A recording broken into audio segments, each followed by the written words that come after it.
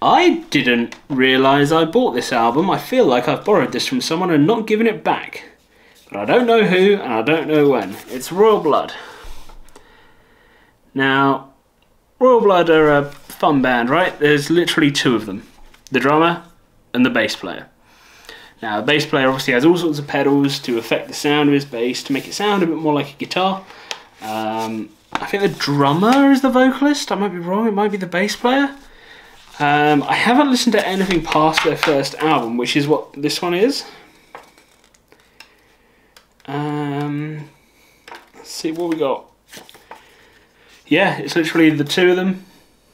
An image. There is sort of the rest is just kind of standard lyric book stuff. But yeah, it's literally the two guys, and they do make a big sound for being two instruments at once. Figure It Out is a fantastic track. Little Monster as well is one of those ones that really took off, at least over here in the UK. I don't know about worldwide how well these guys did. But in the UK they went massive for a little bit.